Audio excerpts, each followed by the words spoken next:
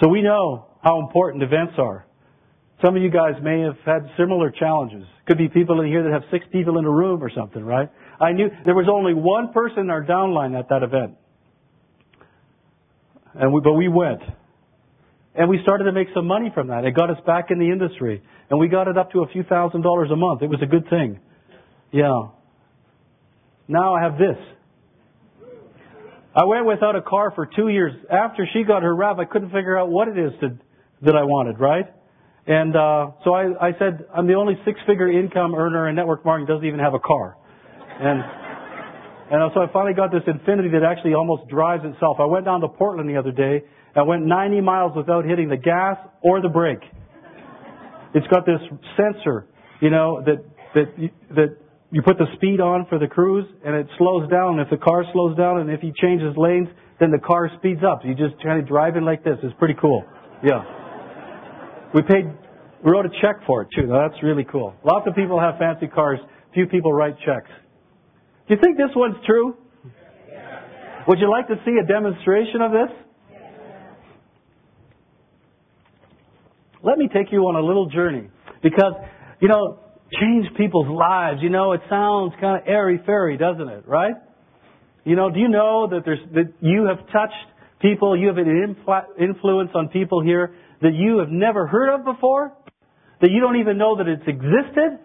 Everybody here has. In fact, even the people that you approach with this juice that said no may have been changed from the experience. You might have opened a crack in their mind that might change their life.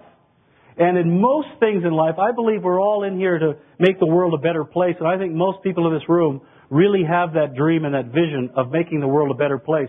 But there's few things that you can do in life where you can actually see it witnessed before your eyes. Now, it's one thing to share the juice with somebody and see them get a great result or somebody become a premier. It's another thing to see how that possibility can play out as we go down different generations in our downline. That's our friends John and Laurel Shaw. They're from the other side of the hill. Remember the guy that said he thinks we're successful because we know how to focus? When we first met them, he was doing home care. And he would drive for 3 hours and then do 3 days of 24/7 home care. And then he would drive back. And I just had this idea, maybe he'd like not to do that anymore. And so I thought about what was in it for him. I approached John based on how would you like to stay home? I've got something I think you could do from home and stay off that freeway. Right? And so we got him involved in the business. As soon as I got him interested in the business, we ran over with a bottle of juice. We shared it with them. They got great results on the juice. They decided to do it as a business. One day, the UPS driver rolled up in front of their house. It was a substitute driver, not the normal driver. And John, delivering this juice, right? How many guys have UPS drivers come to their house? Yeah, you know what I'm saying. And what's in this juice? Oh, and he started telling him, it's this and it's that. He says, by the way, do you know anybody that has pain? He says, yeah, my wife. She had this incredible accident a couple of years ago. She has phenomenal pain in her body. He says, here, take a bottle and take some literature and let's see what happens with it. And his wife's name was Robin. And Robin's a realtor in town. And she had tremendous pain. She's also very left-brained.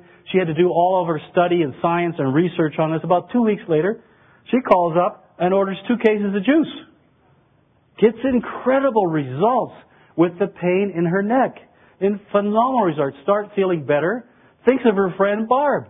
Calls up, Barb, listen, you got to get some of this juice. I'm going to get you a bottle of this. I want you to try it out. And if you like it, we'll get you on this stuff. You got to get it wholesale. It's done an incredible job on my neck. Barb has pain in her hand. She starts to feel better. Not only that, she has a father who has cancer, who is terminal, that no longer wants to live any longer. That is so depressed, he doesn't even want to live. And he starts to feel better and gains some feeling of satisfaction. And Barb is moved. She thinks, this is such an incredible thing. I'm going to start sharing this with a bunch of people and I'm going to build this into a business. She decides one day that she's going to do some what I call cold marketing. I go into this on Sunday. The cold market is people you don't know. You got to advertise for those people. She got into Andy Willoughby's radio co-op. Really, about the only good lead program I'd ever even even suggest getting involved in. And she gets a call from a lady in Kentucky. And this lady was looking for a home business. What Barb didn't know is Linda had a daughter named Megan. And Megan hadn't been to school in a year and a half. She has something like fibromyalgia and a lot of pain in her body. Imagine at the age of 14 having so much pain you couldn't even attend school. And do you remember Terry doing all of that follow-up work? Well, she got on the phone with Megan and we started to tweak how much she should be taking. You know, is she taking enough or too much? And working out, helping her to the point where that September, which is like 2 years ago, she went to school for the first time in 2 years after being on this juice. Isn't that powerful? Well, anyway, we were going to Detroit, Michigan to do a training up there for Dr. Tutla and some of the other folks up in Michigan, Joel and those folks. And they drove, the family so badly wanted to meet the juice lady over here, that they drove all the way from Kentucky to Michigan, the whole family, to meet us. And to just say hello and thank you for changing lives. Isn't that an amazing story? Now,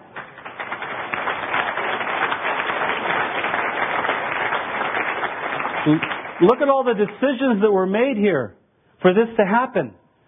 We decided, to act on that fax that we got and turn this into a business. And we shared it with our friends, who shared it with the UPS driver, who got it for his wife, who talked to Barb to help Megan, whose mom was looking for a business on the other side of the country. Yeah, lives change in this. You guys have all done this, and you don't even know about it. Think how many times that's happening in Zango. Lives being changed because of the decision that you make, you see? It all starts with your decision. Remember we began with that? Have you really decided? You see, what if any one of these persons here had not made the decision? That whole sequence of events would have been ended. That's why when you think about somebody in connection with this product and juice, act on it. Do you know they might be praying for something and it comes into your head and you don't pick up the phone and call them and they could be just asking for something to come into their life like this, product or business? If you think about them, act on it. And to close off, I'm just going to show this thing here. Man, we did this pretty good, didn't we? I did this in Louisville. That's what's got the regional there. This is Gandhi's quote. Can you read it back there? What does it say? Read it to me.